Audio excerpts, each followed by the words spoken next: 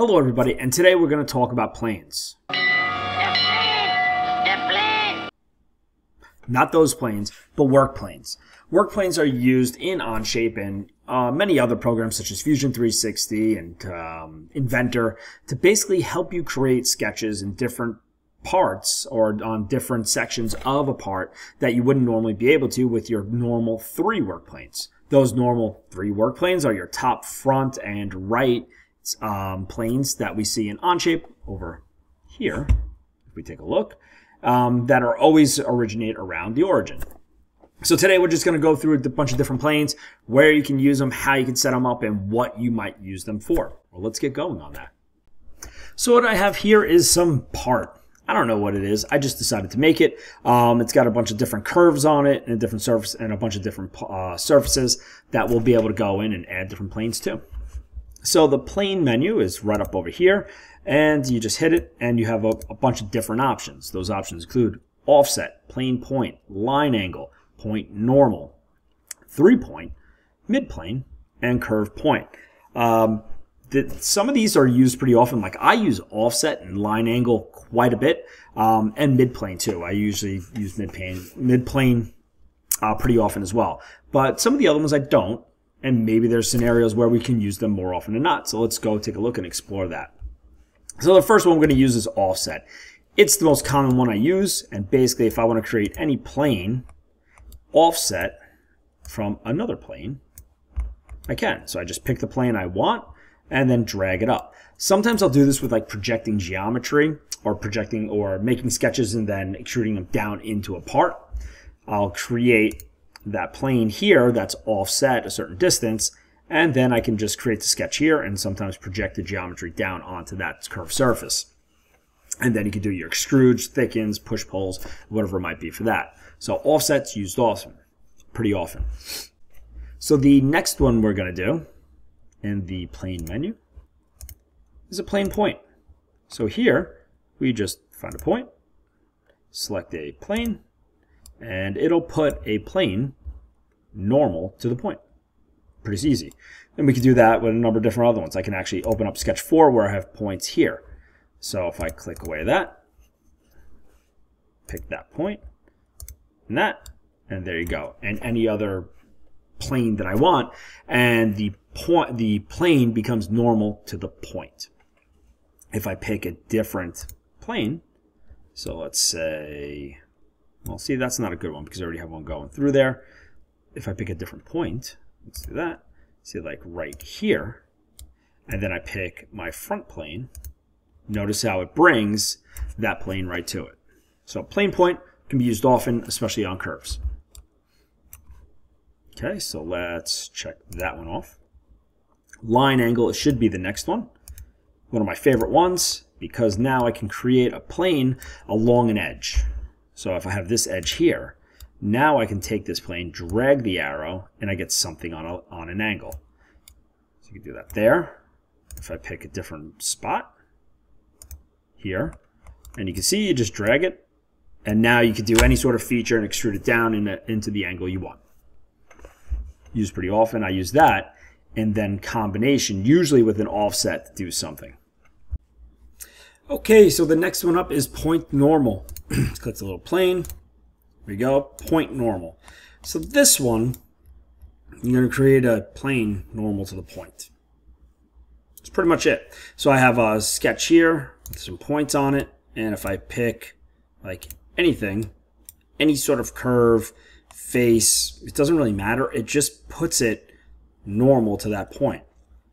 So say I wanted on, I'll pick a different point, but we can just keep moving around. So if I go even here, notice it gives me the same exact thing. I can click the face. Oh, that doesn't give it to me. But any sort of edge, all right, that one did change it, right? There. Let's take a look at here. Yeah, so depending on what you're picking, it does change it a little bit. I don't really use it much. So like that one, now all of a sudden it's normal to the point and runs perpendicular to the edge. I guess that's how it works. Like I said, I don't use it often. I can see where it's going to be used. I can't even see where it's going to be used. I don't really know.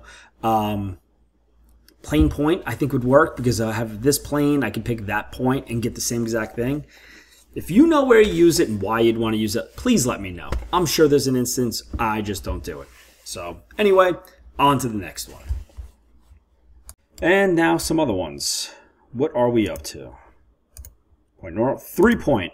So this is a pretty cool one. I've used this a couple of times before. You select your 3 points, and it puts a plane that goes through all 3. Pretty neat. Used it once in a while, here and there for that kind of stuff.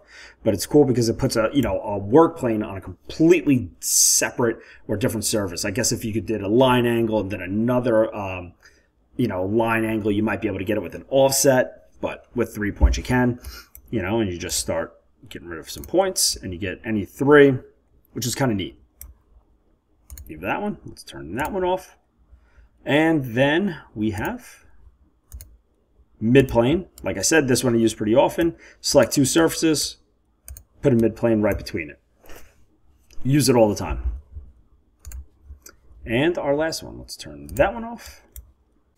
Okay, so here's curve point. I thought of a couple scenarios where I might use this. So for this, I have some random points along the curve. So I pick that, and then I pick the curve.